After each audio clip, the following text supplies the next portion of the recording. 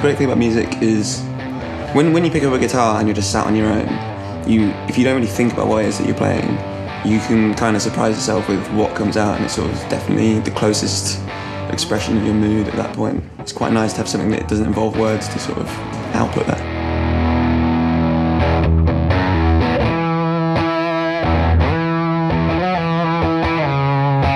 As someone who is not that technically gifted, I think my favourite guitarists are the ones where you get a lot of feel from what they do. When I first joined Circa, it was the first band I played guitar in. I listened to a lot of Built to Spill and like a lot of Pavement and that sort of. I love scrappy guitars that say more than a perfectly executed part.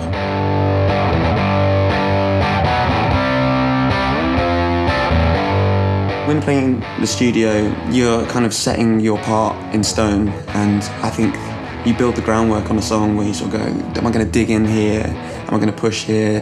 The sounds are really important. You take a microscope and you really pay attention to it, and then once you take those songs on the road, it's all about revisiting it every day and sort of like relearning those pushes. So like what I'll do is when I've been playing a song for 2 years, I go back to the recording and realise that it's changed, and I think that's the thing, is like in the studio it's like putting as much effort into that one moment, and then live it's like accidentally over the course of like 2 years going, this is how the part should be played. I wish I could record it again.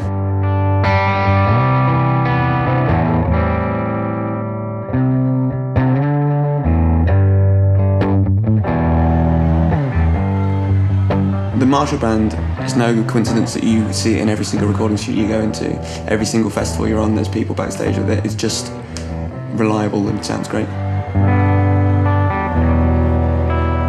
My current Marshall setup is pretty straightforward. I used to have quite a complicated amp thing. I wanted something that could handle all the pedals that I was throwing in front of it. So I've got just a blues breaker, and I have that going through an extension cab, which I have pointed off stage so my front house guy doesn't get blasted.